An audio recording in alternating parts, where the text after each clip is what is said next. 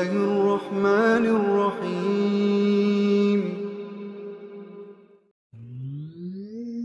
اطلب العلم أخي فهو درب به نور، به ترقى به تحيا عالما حرا فخور. اطلب العلم أخي فهو درب به نور، به ترقى به تحيا عالما حرا فخور. اطلب العلم أخي فهو درب به نور، به ترقى به تحيا عالما حرا فخور. سل إماما عاش في العلم دهورا ودهور، يطلب العلم ببذل حتى ضمته البحور. سل إماما عاش في العلم دهورا ودهور، يطلب العلم ببذل حتى ضمته البحور. صابرا في العلم صبرا حتى سموه الصبور، يخرج العلم بفأل مثل ريحان الزهور. صابرا في العلم صبرا حتى سموه الصبور، يخرج العلم بفأل مثل ريحان الزهور. اطلب العلم أخي فهو درب به نور، به ترقى به تحيا عالما حرا فخور.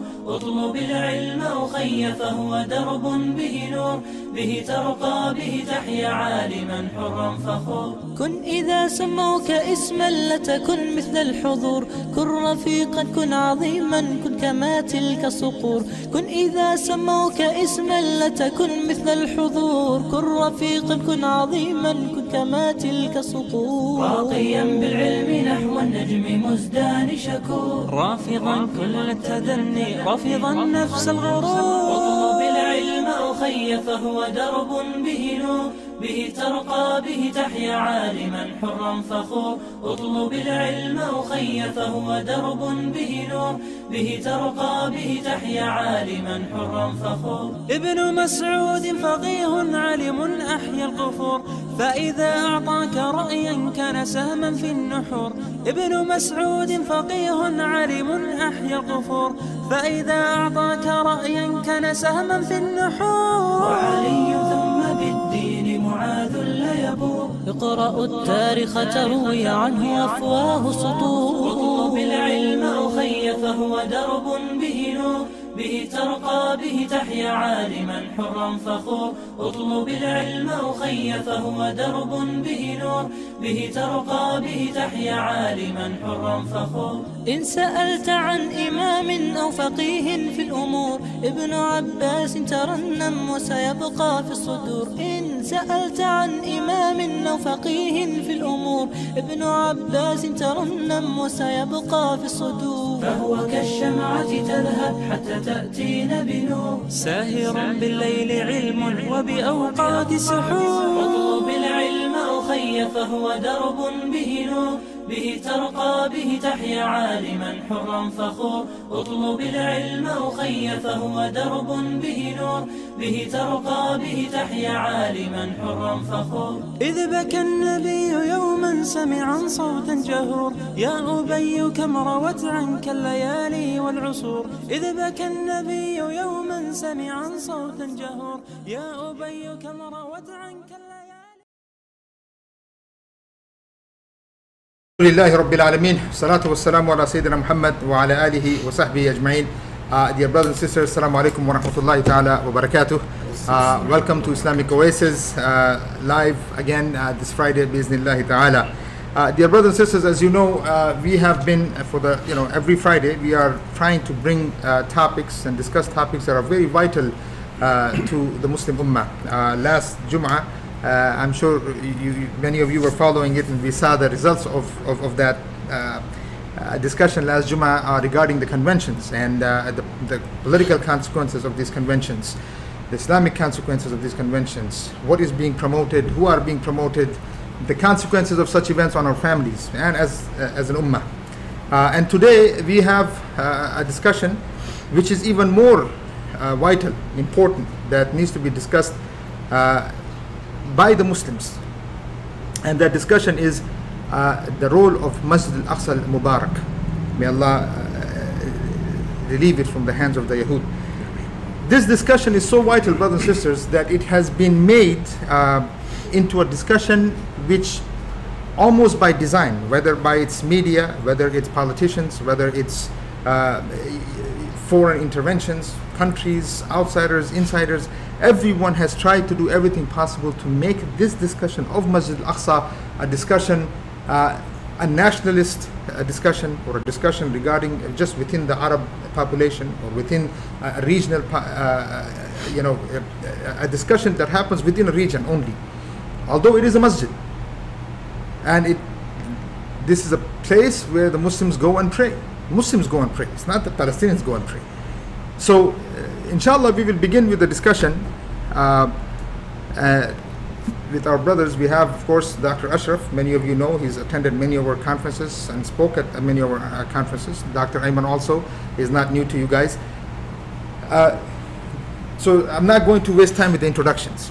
Although, as I said, mashallah, barakallahu fikum, you guys are known to our audiences. The question is the narrative that is put out there today, right? The narrative is, if one of you guys can take a chance or just describe the narrative. Why is it that we are having to even put out a topic, Arab or Muslim, regarding Masjid Al-Aqsa?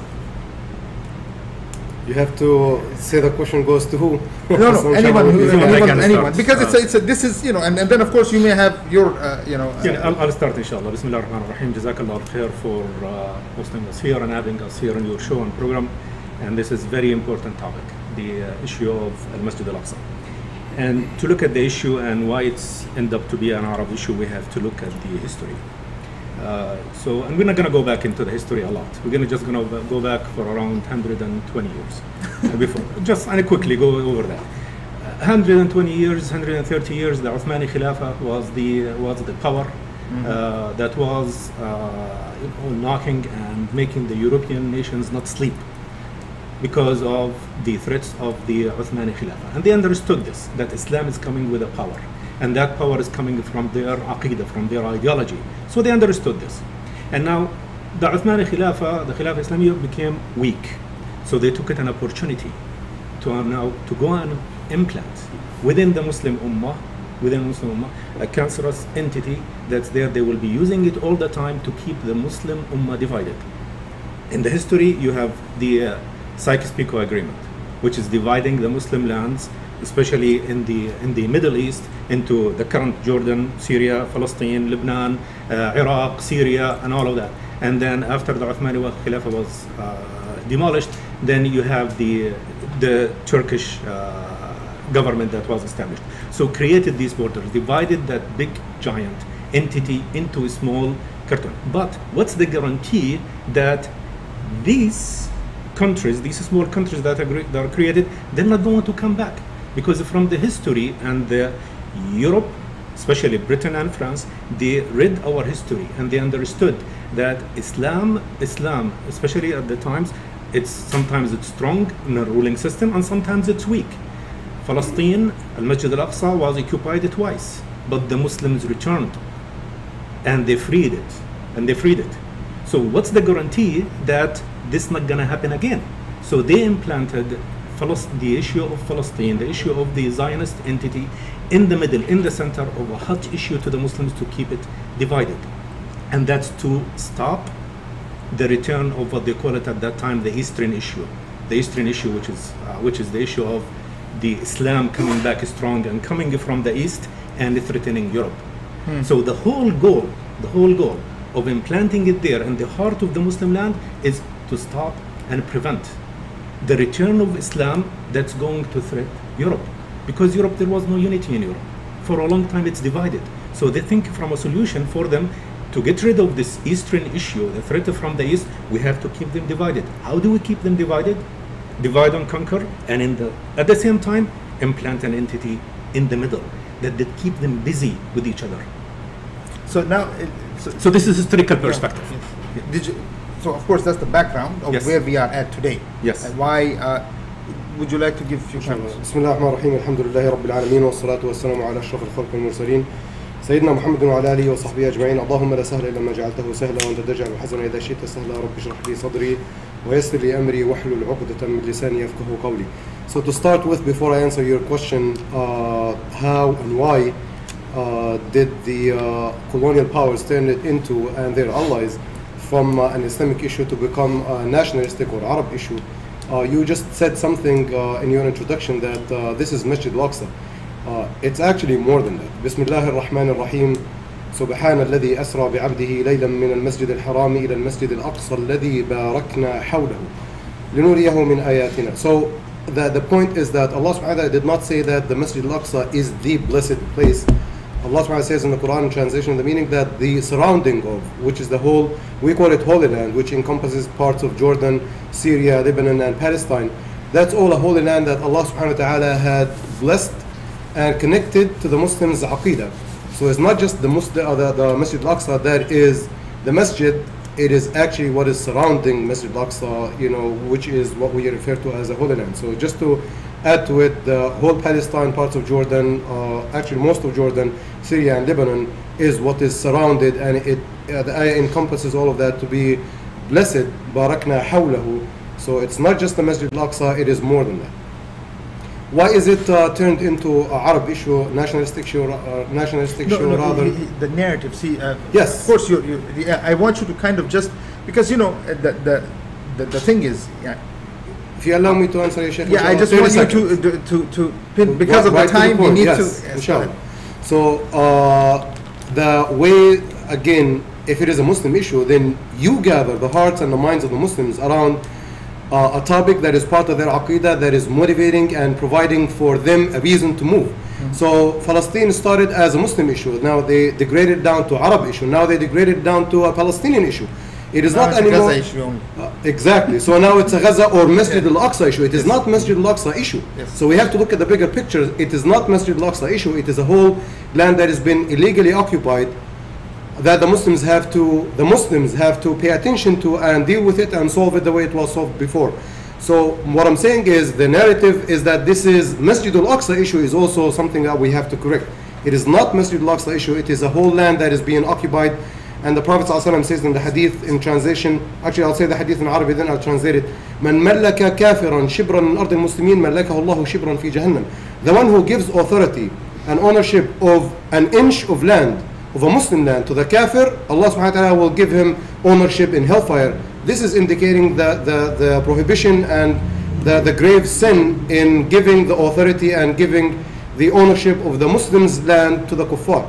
So to say, the narrative is that it is turned into Arab issue or a Palestinian issue is to make sure that Muslims are not paying attention to the Palestine issue as an issue of the Muslims, because Palestine should be a Muslim issue to gather the hearts and the minds and to make them alive.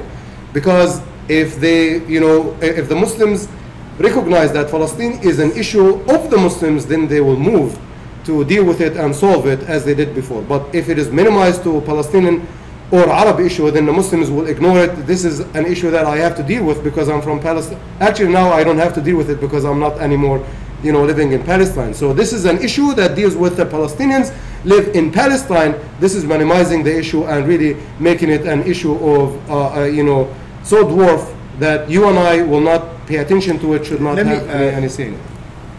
Okay, so here's the thing.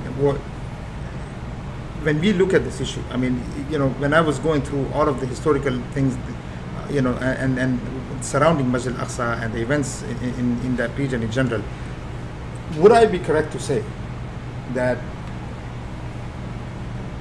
the kuffar are minimizing this issue in a way to make a point that Islam can't solve this problem? I mean, you see, and it's not. Yes, it is a nationalism. They kind of made it into a nationalist issue. But would it be correct to say is the point that they're trying to make is that while the Muslims are going to Islam to solve the issue, they are trying to present it as an issue that Islam or Islamic ideology cannot solve this problem? It's actually, if the Muslims go with their narrative, would we be challenging the Quran and the Sunnah? See, the kuffar playing at different fronts. So it's not only that they want you to realize or to think, they want the Muslims to think that Islam does not have a solution for such issues, but they also play on the other front that it is not a Muslim issue. Just like they made Kashmir, it's not even a Pakistani issue anymore. It's a Kashmiri issue where in fact it's a Muslim issue. Or Chechnya, or the Myanmar, or the Uyghur. So all of these are Muslim issues. So Palestine is not isolated from the narrative that the kuffar are trying to play on Muslims. You know, it's not just divide and conquer. Any issue that happens in any locality is. But here, hold on. Because it's a very important issue. The Muslims accepting this this narrative, are we falling in the trap that they're trying to create, which is Islam does not solve problems? Absolutely. I want you because I want you to address that. You know, whoever wants to hear addressing that, because the Muslims have to. You know, the thing is, they are looking at this problem. It's not that they're not, right? I mean, you see people are out there protesting, and all kinds of stuff happens, flags, all kinds of issues. But even when they are protesting, you don't see them asking for Islam to be brought back or Islamic solutions. They are all, everything is either secular or nationalistic solutions. So if you can address that, if by even discussing Palestinian issue as a secular or nationalist issue, are we saying that Allah did not give us a solution to solve these problems? We don't want to be grave to accuse Muslims of, you know, such ideas, but let me explain in inshallah 1 minute.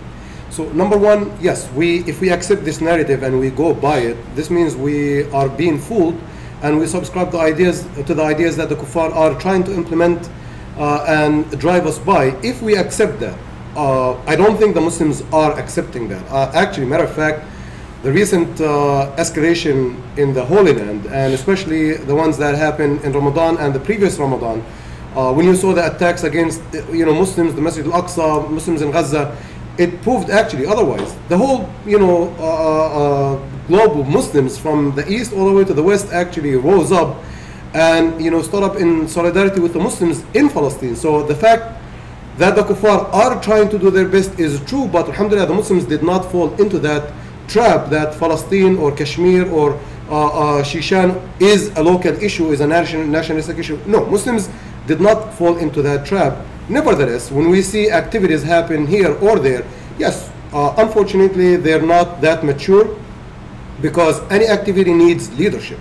So for Muslims who realize that fact, for Muslims who have that understanding that it should be exposed as a Muslim issue and the plots and the plans of the kuffar should be exposed, we have to be the leaders, and we should be the ones in front leading such activities and telling the Muslims that, and the Muslims will agree, and the Muslims did agree.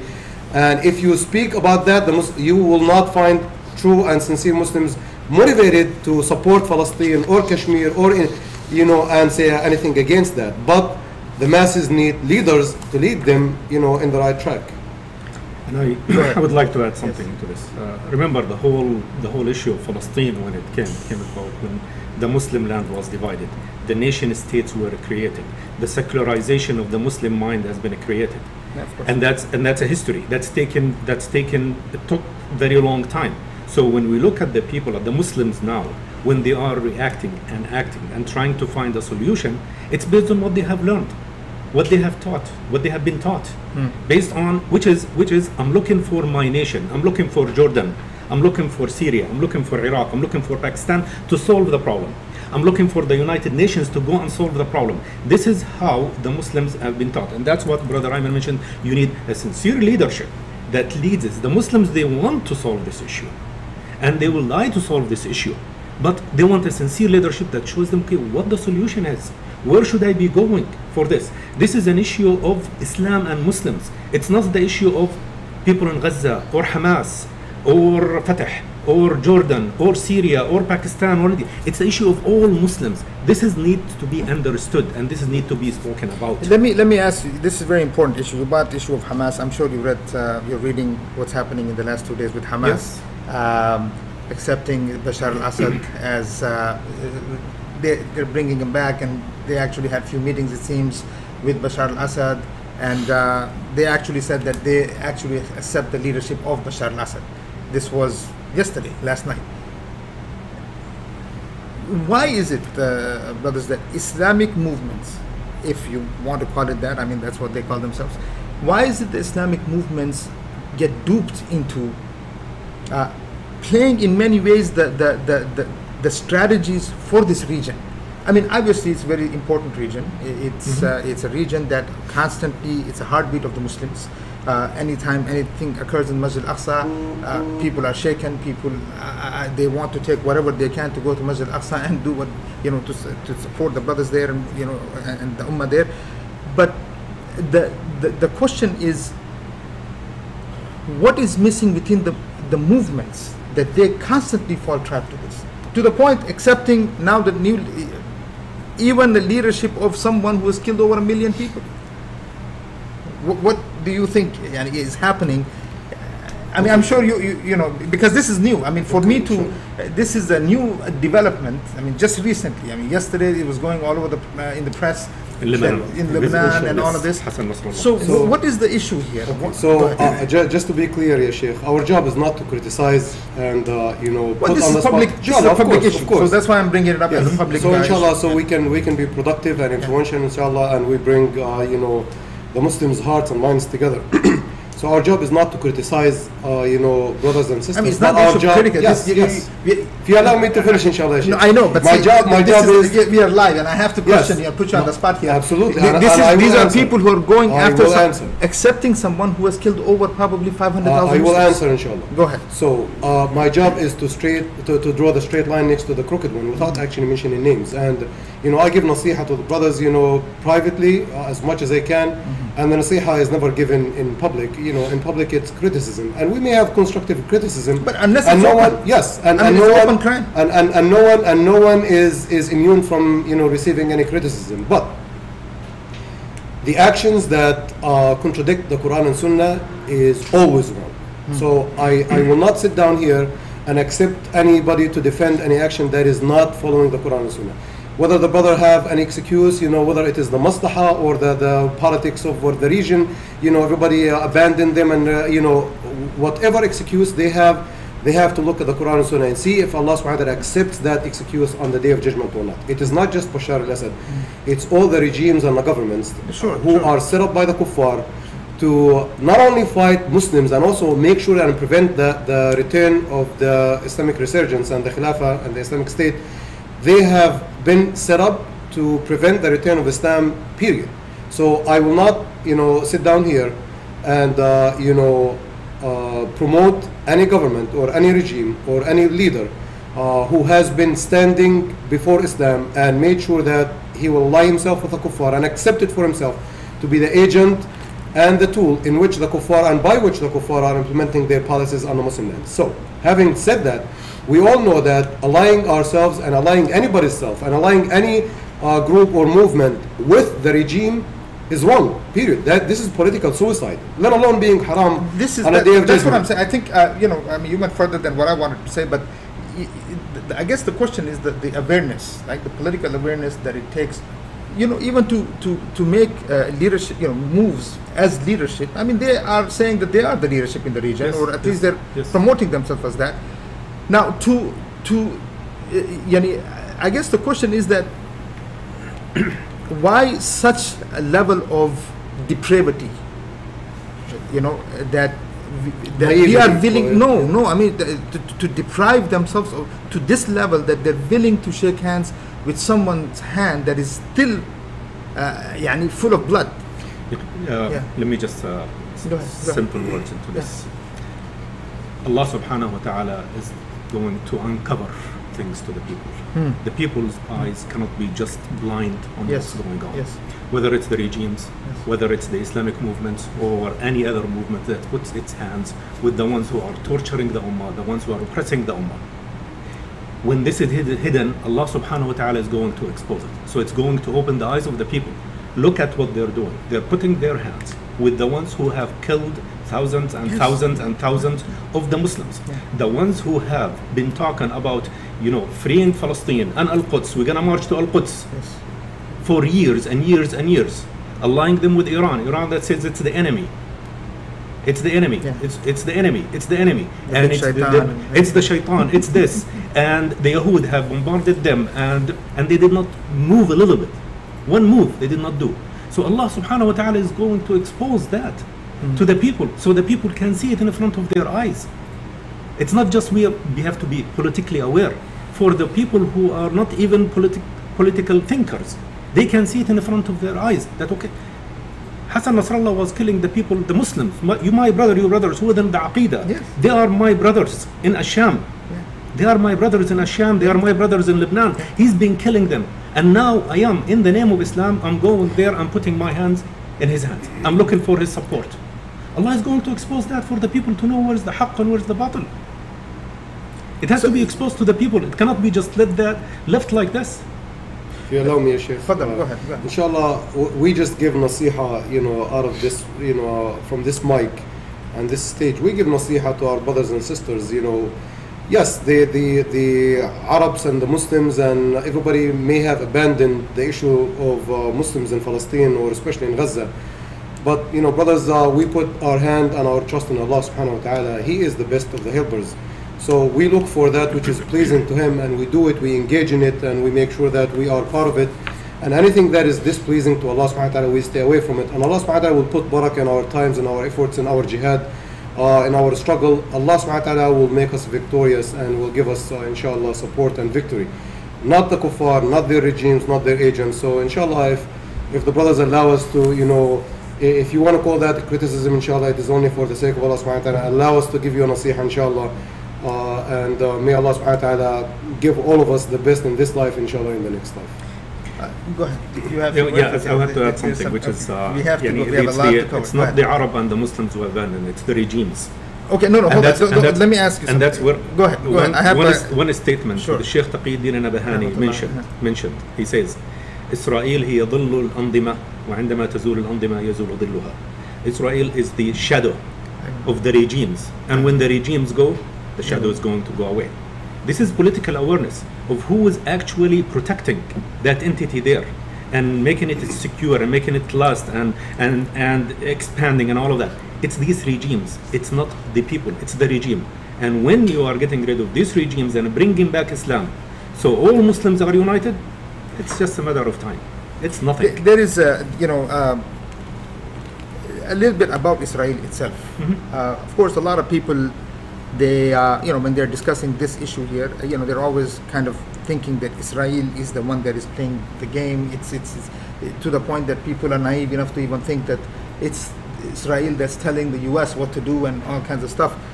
If you're following these events, let's say even from 1935 till today, right? 48, 35, 65, 75, 50, all of these times that we kept on going.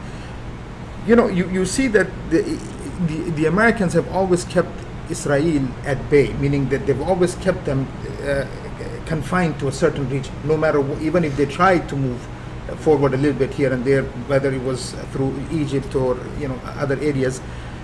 I guess the question is, can you expound on the reality of Israel as a state and the reality of who is making the moves, who is moving the pawns in the region, so that it's open for the people to say that it's not, is it Israel? Is it that powerful? Is it undefeatable? Is it something that had defeated the Arabs and such? You've seen the whole narrative, right? Oh, they've defeated in 1965. Oh, it's gone. They cannot. So, if both of you, if you can take a little bit time of discussing this a little bit from the regional perspective, meaning who is moving the game, who's making it happen, and what is the future look like from the political issues today? Jazakallah khair. So number one, let's agree on one fact. Whether it is the Jewish state, so-called Israel, or it is the United Nations, or it is any other nation or state, these are all tools of the kuffar. We know the struggle has always been. You understand who is the kuffar? Who's the kafir? I'm coming to the just to make sure that we're all on the same page, and also, inshallah, our respected audience. So the struggle is always between the truth and the falsehood. So there's the truth, there's the haqq, and there's the batil. So the struggle is always between the haqq and the batil. So the haqq has only one tool, the Muslims, and by what Allah subhanahu wa ta'ala has revealed unto them. And the batil has many tools. The batil in the past has its own attributes and has its own tools. Now it has different tools. But it is kufr. So the kufr and its systems are on one camp, and Islam and Muslims should be on the other camp. But to be more politically aware and to be understanding of the situation, the U.S. today is the one who's really, you know, the super state that is controlling the political, you know, stance in the world. So before that, it was actually Britain, you know, call it Europe or France. So when the Jewish state was established, it was established, as the brother said, and you guys said before, to be the spearhead, the frontier that will fight, you know, Islam and Muslims, not today, not yesterday. This is all, you know, fake. Just, you know, it's actually prepared when Islam returns. This is their front advanced head that will fight and battle Islam when Islam comes back. So they implanted and they established the Jewish state to fight Islam and Muslims when Islam returns. But meantime, there is going to be some little battles here and there. So the ones who established the Jewish state was Europe. British.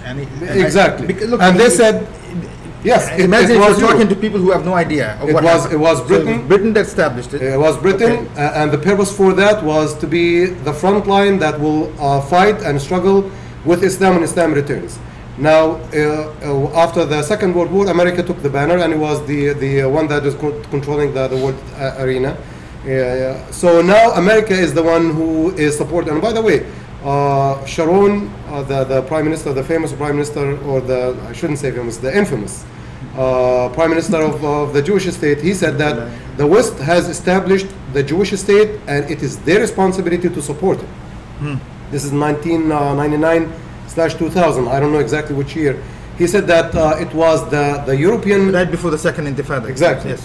He said it was the European countries, the West, who had established Israel, and it is their responsibility to support it. Why? Because and he said also in the same article, he said Israel is a cheap agent. And he drew a comparison. He said if America was to move an airplane carrier to the region, it would cost America almost $12 billion a year. They give almost $10 billion a year or $4 billion a year of aid to Israel. So he said Israel is a cheap agent because they know their role is an agent to protect and support and secure the Western interest in the region if and when Islam, you know, returns. Inshallah, may Allah make him feel. So to move one airplane carrier would be more expensive than supporting the Jewish state. So the one who supports the Jewish state is the one who established it for that reason.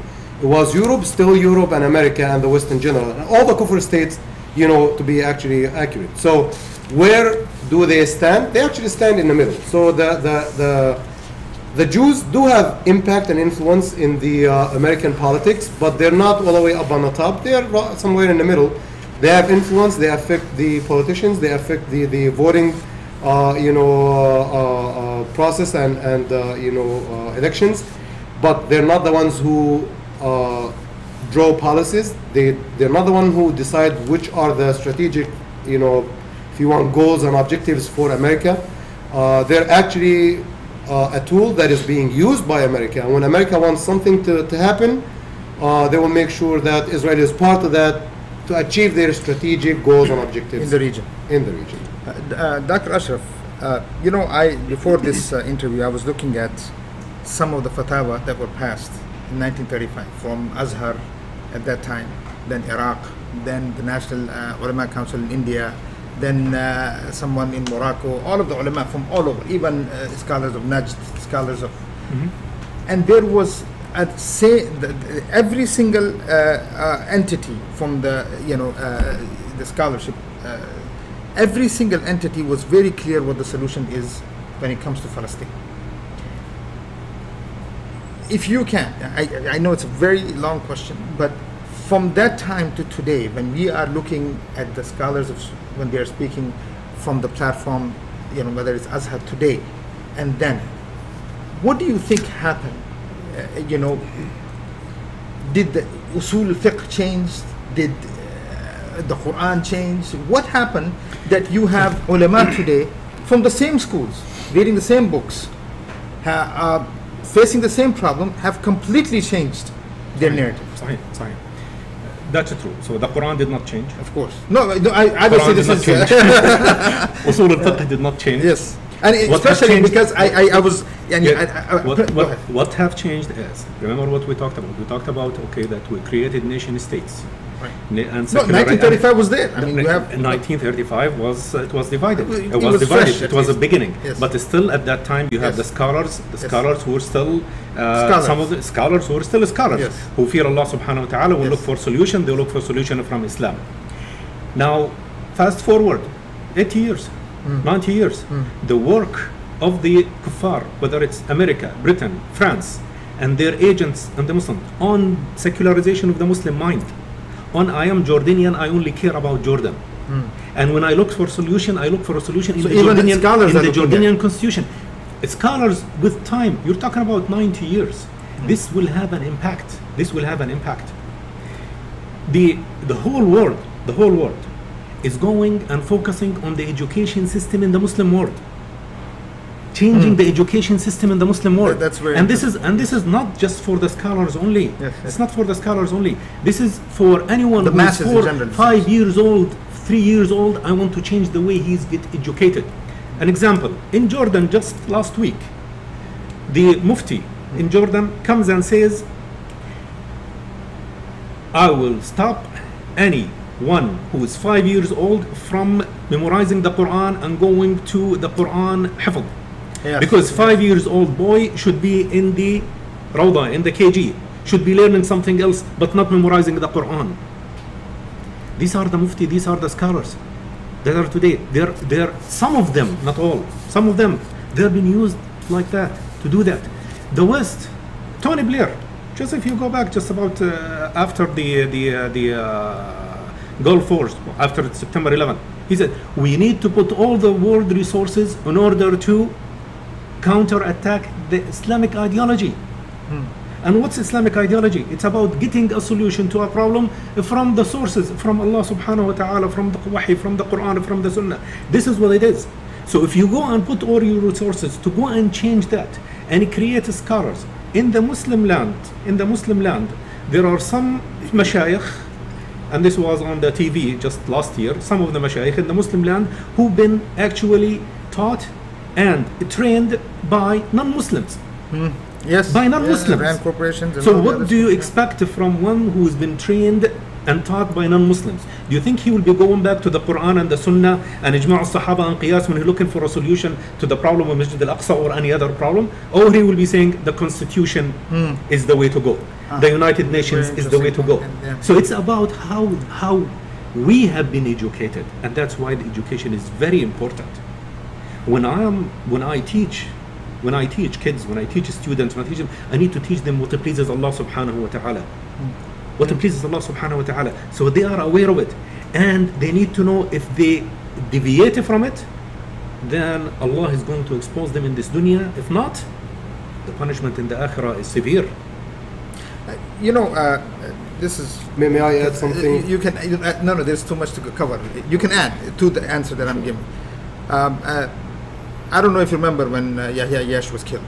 I'm sure you were there actually. When he was killed, there was a statement that came out from Sharon. I think it was Perez. I think at the time he said a statement. He said, "I thank God that it wasn't us." And when I read that statement, it was so, and it had an impact on me that he's saying that I thank God it wasn't us who did the killing. Can you? It's like almost, if you want to go to the story of Yusuf alayhi salam, their own brothers come and they make it look like the crime is, the whole story here. And then he says it's funny that the wolf attacks from the front and the whole story there. What has been the role of the Muslims, Benny, you think? I'm not here talking about movements and none of that. What have we done? How much are we ourselves part of this crime by not teaching our children what is Masjid Al-Aqsa? Where is Masjid Al-Aqsa? I mean, if you go to the average Muslims anywhere in the world, other than, let's say, Palestine, they don't know what even Masjid Al-Aqsa looks like. They don't know where, they can't point it to Palestine. They don't know who Umar ibn Khattab is. They don't know what Umari Treaty was. They don't know. So can you see, I mean, it's like we killed Yahya Yash. And they were happy about that we killed. Because we cannot, it seems like we that whole era is gone. Can you Inshallah. bring that a little bit and you shed light on this? Inshallah. But let me just shed some light for 20 seconds on the previous question. Yeah, go what ahead. happened to the jurisdiction in Scholars. Islam and scholars and all of that. So what happened actually, Allah subhanahu wa ta'ala says in the Quran, Bismillah ar-Rahman ar-Rahim, إِنَّمَا يَخْشَى اللَّهَ مِنْ عِبَادِهِ الْعُلَمَاء. Hey. So indeed, the one who fears Allah out of his servants are the scholars, ulama. So in this ayah, Allah subhanahu wa ta'ala had already specified and confined. This is a condition. It's not the other way around. So if the ulama do not fear Allah subhanahu wa ta'ala, then they're not ulama. So if we see them fearing Allah subhanahu wa ta'ala and going, in their understanding, in their deduction, in their fatwas, call it, which is not really the best thing, if they go along with what pleases Allah subhanahu wa ta'ala and they say what pleases Allah subhanahu wa ta'ala and they also expose what displeases Allah, then we say these are ulama. But if we see their actions and their statements and their deduction actually displeasing Allah subhanahu wa ta'ala, these are not ulama. Allah subhanahu wa ta'ala did not say He didn't say they're ulama. So just to make sure, these so-called, we call them so-called ulama, these are made by and designed by the kuffar and designed by the regimes to support and give legitimacy to the actions of kufr. But back to your question, actually 2 points. Point number one, yes, the one who implanted the explosives to, Of course, it's a similary. I don't want you to think that I'm saying that. No, yeah, of course, I know. Is his cousin. Yes. And it wasn't really for much, money. It was for And that was the trivial. amazing, that was the shocking part. It was somebody Absolutely. from his old family. Yes. That. So, but again, that's point number one. The one who was behind it, the one who planned it, the one who made sure it happened, the one who worked on it for many years It's right. was, of course. Of course, we So know. the one who actually assassinated Yahya Ayyash and all the sincere Muslims and all the ones who have been assassinated, you can start as back as you want all the way until today, is basically the Jewish state and their allies and their agents. But let's make sure we do not blame. No. Look, I want to emphasize the question again. The thing of me putting it that way is that the statement that he made was, "Thank God we didn't do it," meaning that at the end He of the was day, afraid of the but at the wrath end of the Muslims. day, it is your people who work with us to do it. Absolutely, yes. So- I'm coming to this, inshallah.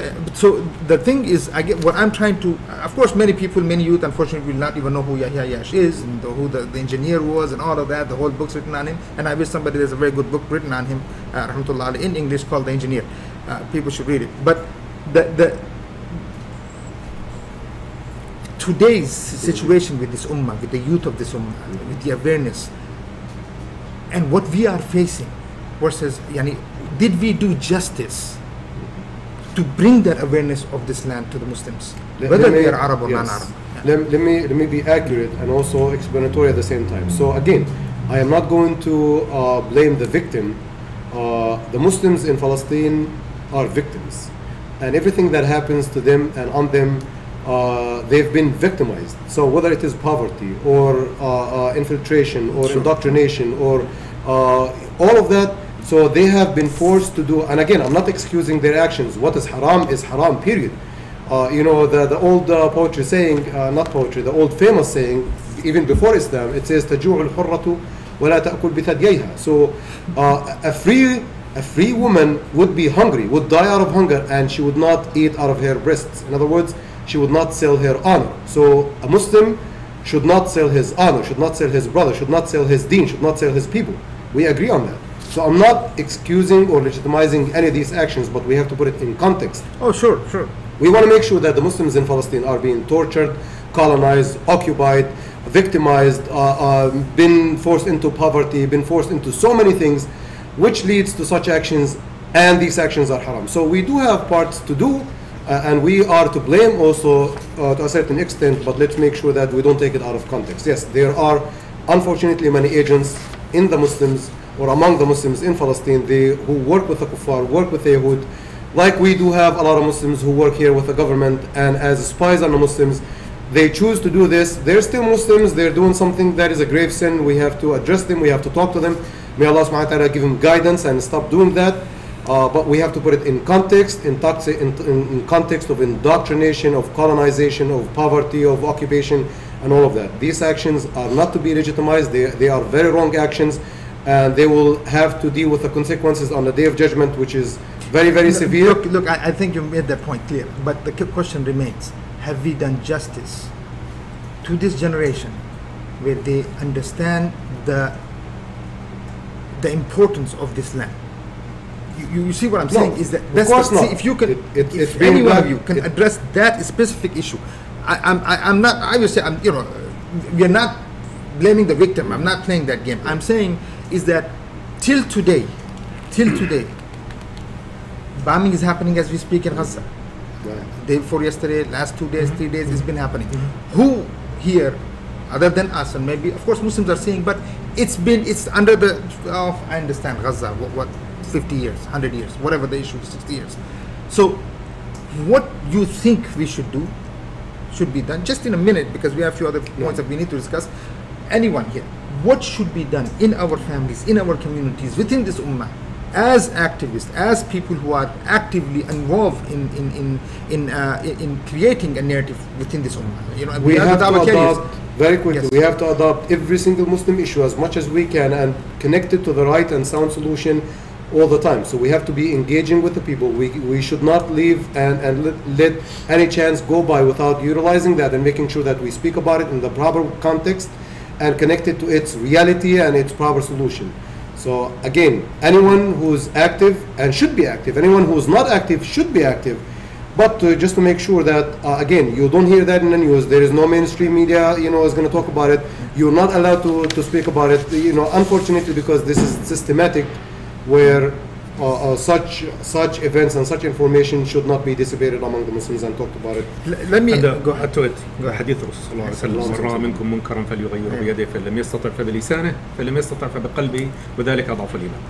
Wherever you see torture or oppression on the Muslims, that's a munkar. That's a munkar.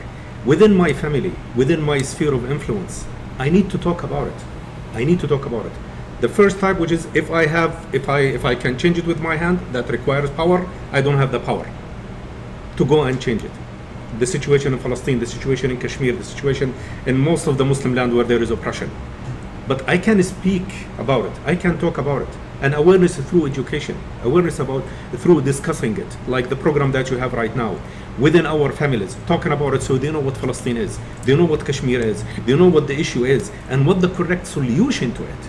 And they also need to know that they need to speak about it, because if they don't speak about it, then they're not enjoying good and forbidding evil. there's a statement that says the regimes employ media in 4 ways. Just discuss it in a few minutes. Okay. It says enhancing credibility for the regime's policies and opinions in an overt way. That's one of the things that they do. Second, to appear as if looking after the interest of the Muslims. Number 2. Number 3, creating diversions away from the regime's inherent corruption. And number 4, to dismantle any opposition. And number 5, enhancing credibility. This is what they do whenever the role of the media, in order to either give credibility to the regimes that they are part of themselves. So from what you just heard, Yani, what is the responsibility of the media? We talked about Muslims, we talked about us as parents, let's say, as community, people who carry the da'wah to the kuffar and to the Muslims. What is the role of the media? Being the tongue of, in some ways, the rulers, to discuss this matter or to bring these issues of the Muslims. So the media should be the voice of the haqq and voice of the truth. Exactly. That's what should be the media. And it should be saying the haqq and saying the truth and exposing anything that's bad. That's what should be the rule of media. But now when the media is controlled by a government, and a government has a policy, a government has a plan. When the government has a plan that, hey, I am a nation state, I will only take care of the issues internally that are related to me, and might take care of the issues that are related to my people, depending on what the situation is. And I will use that media to go and do that. Take, for example, Jordan. The Jordan, when it comes to the issue of Al-Quds, when it comes to the issue of Al-Quds and Al-Masjid Al-Aqsa, the king is the what they call him in English, سيدنا عربي حامل المسجد الأقصى أو راعي. He's the guardian of Al-Masjid Al-Aqsa. And you play that in all the conferences and on the media, in the Jordanian media. And you will have pictures for him and all of that. This is part of what you just read. Okay, yeah, he's addressing The it. overt. Yeah, he's The show that yes, he gave. he's paying for their, he's taking care of the masjid, cleaning it, making sure that everything, and when the Yahud go and do something, he goes and talks back, whatever it is. So they show things that he's doing something. They show, but that's the way that the government wants them to show. It's a cleaning for him and others too. In Pakistan, same thing. Oh, At the of time of course. Imran Khan. At the time of Imran Khan. That's a same discussion by absolutely. itself, It's the same thing. course. So it's a tool that's used the way that the government wants. And if you The go Madini deviate, way, you know, the way and of if the you Madina. deviate, you're closed. The next day you're closed if you deviate from their goal, because that's what they want. They don't want you to go and talk. The issue of Masjid Al-Aqsa is an Islamic issue. The issue of the Masjid Al-Aqsa is dear to the hearts of every Muslim. They don't want you to hear that. They want you to say that the issue of Al-Masjid Al-Aqsa is a Palestinian issue and we have to go and resolve it through peace talks and through United Nations and through Arab League, through whatever this means. But don't mention Islam. Go and visit the Masjid Al-Aqsa and pray. But don't talk about what the real solution is. That's their role. Sheikh, this is again one of you. They mentioned. Actually, I think you were mentioning that even many times Muslims in the U.S., sometimes organizations, are playing a very vital role in actually extending the American foreign policy. That includes whether it's the issue of Palestine or any other. Maybe you've heard that, for instance, ISNA. There is a discussion going on, and I don't know how true it is, at least from what I'm hearing from the ulama, is that they want to bring Modi to the convention so he can speak to the Muslims. Now, we all know what's happening. I mean, we can connect it to what's happening in this area, but we all know what's happening to the masajid in India, the bulldozing of the masajid, the bulldozing of the Muslim homes, the making fun of the Muslims and and the character of the Prophet ﷺ and his wife, and all of these things that these people are doing. But to bring somebody like this, a head of a state like this, and to allow him to speak to the Muslims, what do you think the Muslims in the West, what do you have to say about such even moves? I mean, because I think we have to be able to speak about these issues. I mean, this is a very big move for an organization to make, to bring and clear an open enemy. Clear an open enemy, somebody who's openly have said what they say about Islam and the Muslims and the Prophet and prophets of Islam. If you can... So for any organization or for any people, I'm talking about Muslims or whether it is... No, whether they're good or not is not the issue, but this I've heard very clearly from very... for anybody to engage in anything like that, whether it is putting their hands, with the hands of a Trump. I mean, Iknabat Erdogan, for instance. I was going to mention. Go ahead. I was going to mention. If you remember, I gave the khutbah last year in Ramadan, the after effects of the issues in Palestine. Wallah, there wasn't a single brother in the masjid who didn't come say Jazakallah khair for So when you draw the straight line next to the crooked one, and you point out and you expose such regimes and rulers and leaders in the right manner, in the right way, in context, nobody will have any problem with you. So out of this member, we're sending this message that anybody, he does not have to be Modi. He doesn't have to be the one who's in charge of a regime that is criticizing and ridiculing and mocking the Prophet ﷺ. Anybody who's not taking care of the affairs of the Muslims in a proper manner, the one who's incarcerating and jailing and oppressing the Muslims and ruling by that which the shaitan approves and not what that Allah subhanahu wa ta'ala has revealed, is something that we don't accept. So whether it is Modi, Erdogan, the Jordanian king, the Palestinian, whatever, it doesn't matter who they bring. We should say out loud that we have given up on all of them. It should be a long time ago, and we should not engage with them. We should not give hands to them. We should not support them in any way, in any manner. And by the way, the one who accepts, again, as I said, Trump, who is the head of the Kufr state, which declared war against Islam and Muslims for a long time. But look, Sheikh, here, look, for instance, I'm supposed to get a haircut. Okay, the local guy that's closest to me is someone, he's Hindu. just because what's happening back home, my heart does not allow me You to don't go go and to- spend one penny with him. You go find As a a Muslim, I'm just like, I'm not even going to do that. Now you can have a whole argument, but I'm saying, I can't do that. Look what they said about the Prophet sallallahu alaihi wasallam. Look what they're saying about Aisha radiallahu anha. Look what they're saying to the Muslims. And how is it that this is the in the hearts of the Muslims, the general masses, they're burning. But at the same time, organizations that present them are able to do what, the kind of garbage that they're presenting to the Muslim Ummah. Is there a disconnect? Put it straightforward. Yeah. Modi is the president of India, right? Yes. Or the prime minister Yeah. of India. And Muslims live in India. Yes. And ISNA, ICNA, Yeah. whatever, all these, Yeah. there are Indian Muslims who Yeah. are part of this. So Yeah, it's their, 80% of them it's their are. president. Yeah. Oh. It's their president. Oh, I see. You're inviting their president to the I see. to the conference. So to the conference. I guess you're addressing the and that's decline. a national, and that's what I'm saying. Okay, so It's- that's what I wanted you to do. That's what it's the nation Okay. state. When you start secularizing Muslim Yes, mind, yes. and you're focusing, I am Indian. Yes. Yes. I am So no more. I'm not sure. Muslim. Is not my Right. first.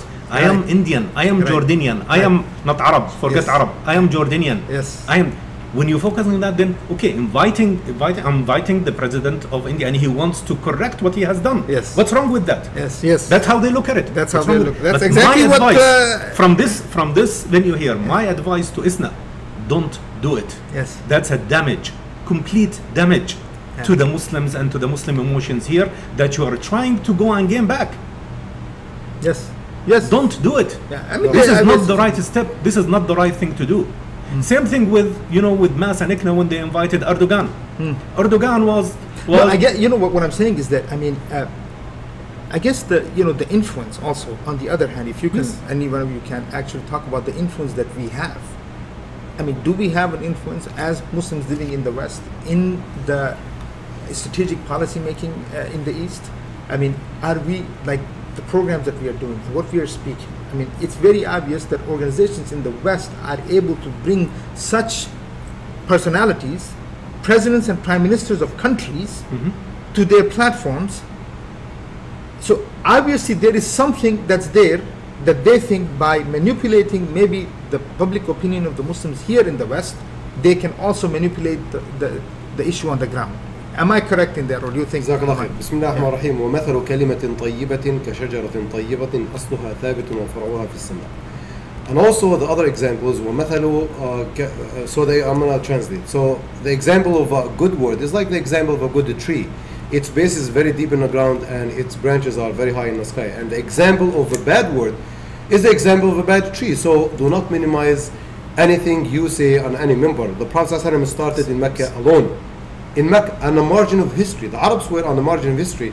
They had no mentioning, they had no recognition, and the Prophet ﷺ, by the will and decree of Allah subhanahu wa ta'ala, as well as the support Allah gave him, had changed the face of the earth until the day of judgment, and so on and so forth. So do not minimize anything you do or say.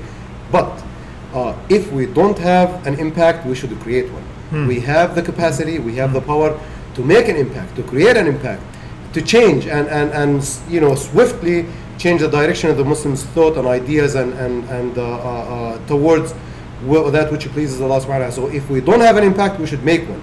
Whether groups, individuals, associations. So we have, every one of us is guarding, if you want, a door, and each one is going to be asked about that responsibility. So if I don't have an impact, I have to make one, inshallah.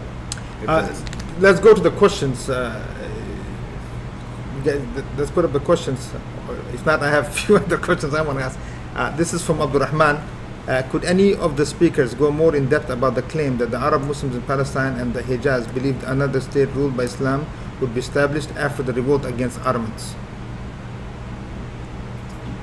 I'm sorry, can you put that the back? question again?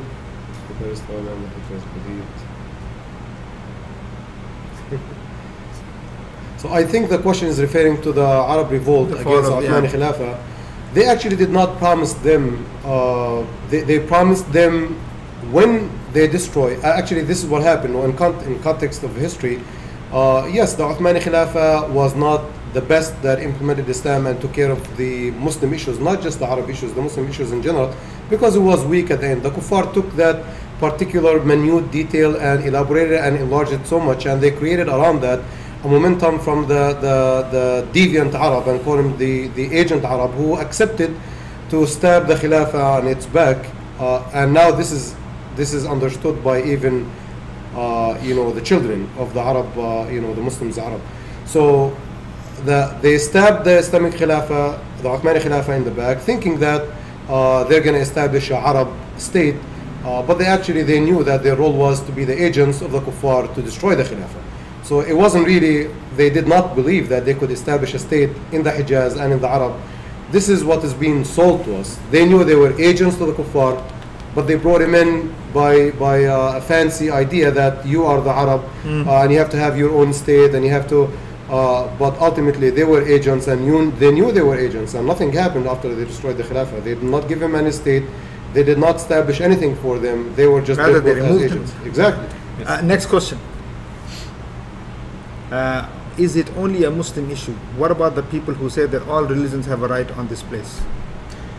Well, it's the issue of Masjid Al-Aqsa and the blessed land. When Allah subhanahu wa ta'ala, subhana alladhi asra bi'abdihi layla min al-Masjid al-Haram ila al-Masjid Al-Aqsa, alladhi barakna hawlahu. So this is a blessed land. Doesn't matter who lives there. It doesn't matter who lives there. When the Prophet Muhammad sallallahu alayhi wa sallam, in the incident of Al-Isra wal-Mi'raj, he led the salah with he was leading the salah, and behind him all the prophets. All the prophets are behind him. When the Prophet ﷺ was praying in the beginning, he was praying towards Al-Masjid Al-Aqsa. So this is the Qibla, the first Qibla of the Muslimin. This is the place where the Prophet ﷺ led all the prophets in the Salah. So it's as if it says this land has been transferred its ownership and authority to the Muslims. And that's what Al-Uhd Al-Umariyah, when Umar bin Khattab, when the Al-Masjid, when Al-Quds was conquered and opened at the hands of Umar bin Khattab, and he gave the Uhda, the treaty that the Muslims, non-Muslims, Christians, Jews, they will live there and they will enjoy their religious rights, but they will be ruled by Islam. What do you have? And that's a ruling, and that's where it comes to ruling. Sure. When it comes to ruling, this land, because it's ruled by Islam, it becomes part of something called Darul Islam, the land of Islam. And the land of Islam is a Shari'i definition for it, which is the land where Islam is implemented and its security and by Islam. So it became part of the land of Islam. So any land that's annexed to the Darul Islam and the land of Islam becomes part of Islam and becomes a land of Islam. And if it's lost, it has to be bring back to the Islam. So it's ruled by, and because Islam is the last religion that Allah subhanahu wa ta'ala has accepted to us, to all humanity. This is... Can I just add very quick? Sure. So everybody and anybody is welcome to defend the Holy Land and make sure that the illegal occupation is removed. So whether they're Christians or Jews, actually I remember my grandmother's brother who lived over 100 years, he told me that his best friend was a neighbor who was a Jew, and they were fighting alongside the Zionist organizations who came to threaten and take over the land. So nobody had any problem with anybody fighting to defend the land, whether they're Muslims or non-Muslims. As you know, with the whole situation that took place with the journalist, I think her name was Shireen, I think. Shireen. Why is it that, I mean, is it that the Muslims think that, finally maybe we can get our voice out of what this occupation is about? Because when a non-Muslim, let's say someone like this is killed, a journalist killed, they feel so, if their own lives, it does not have any value. But this one has value. I mean, you see Yes. what's going on here? So just to say that many innocent people are being killed every day, whether they're Muslims or 12 non-Muslims, journalists young or in just exactly. So no big deal was made except for this time. one. Yeah, because we know Al Jazeera TV, is unfortunately has European, and this is the BBC, so this is British, and they're exposing the Yahud all along, and they're exposing the Americans' plots and plans all along. So they, not because they're so patriotic and not because they stand in solidarity with anybody who's killed in Palestine, yet even though they use Palestine issue to actually gain some political gain and gather, but they're using this situation not because there is an innocent person who's been killed. Yes, an innocent person who's been killed. We don't minimize that, even though she's not a Muslim. But they're using this as a political strategy. Exactly. So how do you study that? And that's where وَيَمْكُرُونَ وَيَمْكُرُ اللَّهُ وَاللَّهُ خَيْرُ الْمَاكِرِينَ. There are a lot of discussions after this incident about whether she's considered a shahida, and yes. as a Muslim, should I be saying rahma? May Allah subhanahu wa ta'ala have mercy. People were doing salatul janazah. So there were a lot of people who were exposed yeah. by this, which is from what's so-called ulama. Yeah. And there are a lot of people who have learned from the Muslim, learned the basics of that this is okay. Yes, she's patriotic. She was broadcasting and what's going on in Palestine and talking about it as part of her job. But at the same time, as a Muslim, I cannot say the word of rahmah. Therefore, someone who's not once he dies. So there is people who have learned and people have been exposed, and that's the makr of Allah subhanahu wa ta'ala from an incident like this. Sure. What is the just because you mentioned Al Jazeera, and that's a skill to have, to be able to see when networks are presenting, like we were talking about the role of media yes. here, and you just presented that what skill should one have to be able to see the plots and plans of even networks, to say that if BBC is saying something or Al Jazeera is saying something versus CNN is saying something, Le Monde is saying something, Monitor is saying something, how can you decipher, how can you go through this? I'm sorry, it's very quick. If Trump gave up already on the mainstream media, why should a Muslim still believe in America? No, I'm not saying that, but I'm saying from active dawah career, yes, who's somebody absolutely. who wants to present the points. How is what skill do I need? What do I do in order to be able to see through the media? So all media outlets, doesn't matter who, all media outlets who are allowed to work freely in public and they're promoting any system, doesn't matter which system, whether it is the Qatari system or it is the Erdogani system or the Egyptian system, doesn't matter. Regime, if they're promoting already and they're pro any government, they're already burnt. So just throw them in the garbage. But any outlet and any media that is being fought and being surrounded by sanctions and difficulties or whatever, they might be sincere and actually we should contact them and talk to them. But if you're talking about skills, you have to be politically mature. We have many books, in Hizb ut-Tahrir we address that. We have political issues, we have political concepts, we have political thoughts that teach and train brothers as members of the group, and also the masses, of how to think along these lines and be able to distinguish which one is connected to what and how and who to be able to realize and read between the lines and behind the scenes. Go ahead. So it needs knowledge. Knowledge in Islam, because that's the basis, that's our reference. It needs the continuous ideologically based. Ideologically based. Because a lot of people have knowledge. We had ulama that came here, that's what I meant. and I was talking about some issue. They had no idea what was happening. Ulama, 26 of them. That's what I meant. It's the ideological. It's when we're talking here about Islam, in this podium we're talking about Islam, so I need to have that ideological basis in Islam, where I can distinguish between the haqq and batil from an Islamic perspective. That's one. Second, I need to continue. I need to look at the world arena, look at the politics, who's in control, what's going on. I need to go and analyze that. Read between the lines, continuously following up with the events, not just from one source. I will not focus only on Al Jazeera or Al Arabiya or CNN. I will be reading from multiple sources, multiple news medias, and then we'll be analyzing and taking and linking things together. That's this continuous follow-up is very important. It's time consuming, but that's if you need something to go on. That needs to be done. That needs to be done because being a politician 5 minutes is required. Question? Any other questions? If there's no, okay. So here's the thing. Finally, because of 5 minutes here, the issue of revival. I mean, at the end of the day, we are having this discussion to address the Muslims, to address the world in many ways. What is revival, and how is understanding the situation, or understanding what Masjid Al-Aqsa is, the role that it plays, as within the Muslim context, understanding this, how does that aid the work of reviving this? And this is for both of you. Can Inshallah. I will be very brief, inshallah.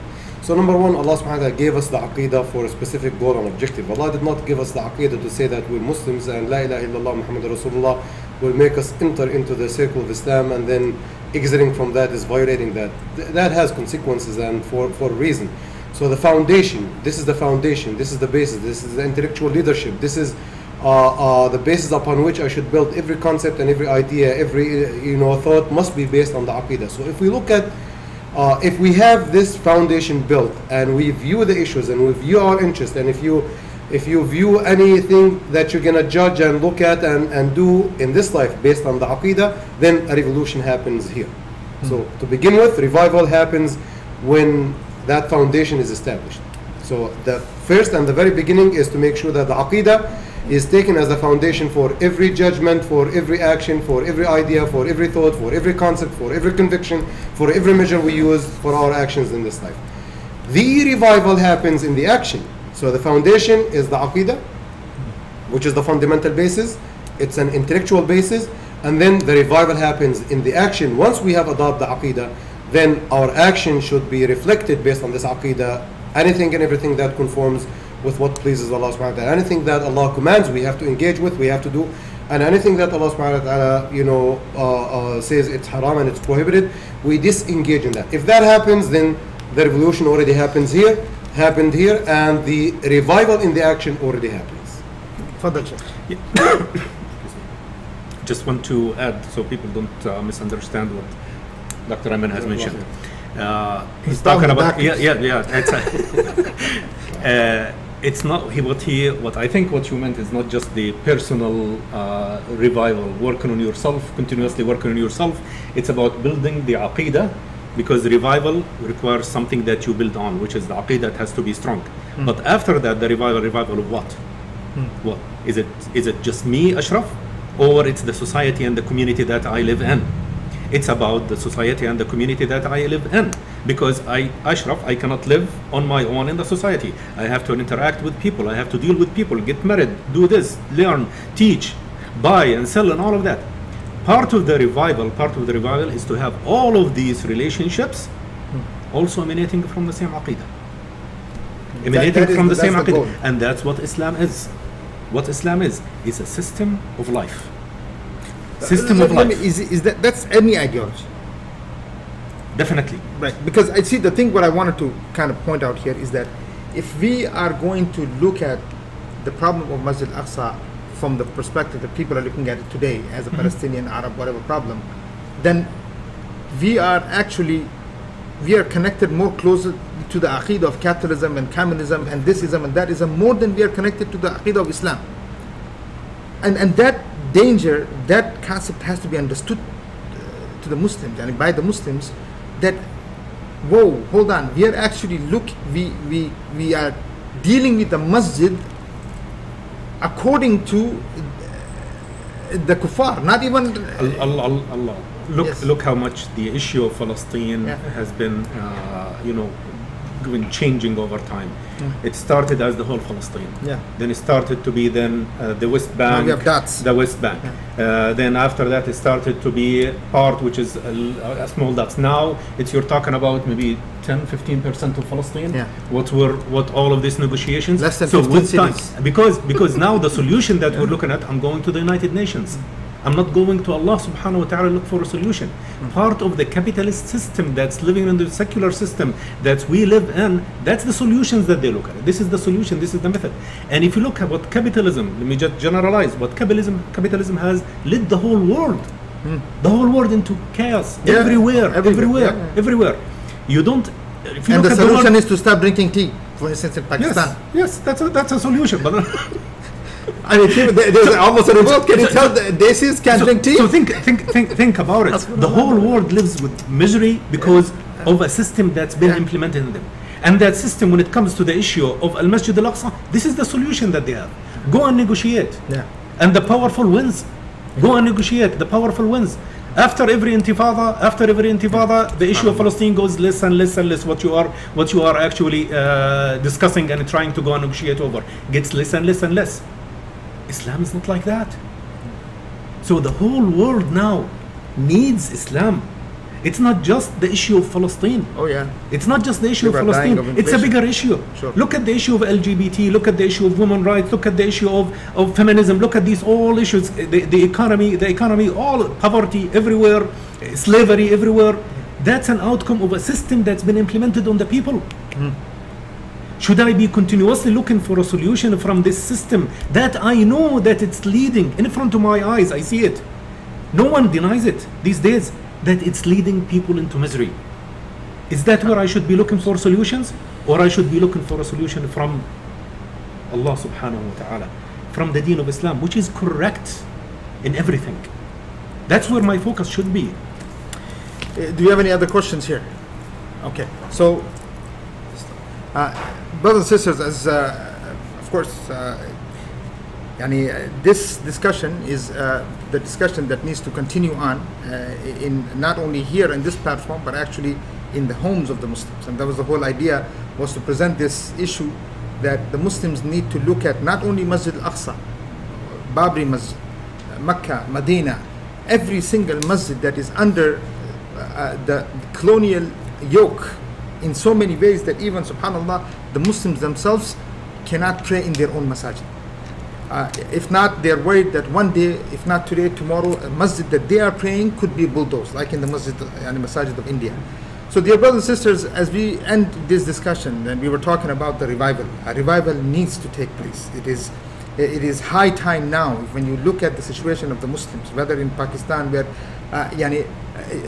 the level of stupidity has gone to this point where people are being told it's okay, just don't even drink tea, so that few rulers can have, they can live in their palaces, but the average poor person can't even drink tea properly. Subhanallah, these are the kind of solutions that are being given to the masses, while Islam comes and says that Allah subhanahu wa ta'ala has revealed this deen in order to take care of the affairs of the masses, to actually take care of human beings as human beings, not as animals, and not even animals, actually even to take care of the animals, subhanallah.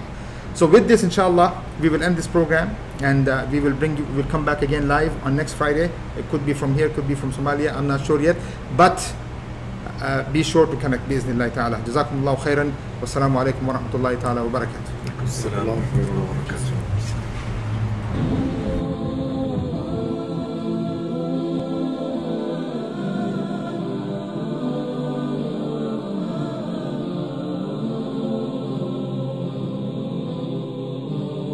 شبابا قد أنابا وإلى الله استجابا إن من يرجو الثواب لا يبالي بالصعاب في سبيل الله نمضي نبتغي رفع اللواء فليعد للدين مجد وليعد للدين عز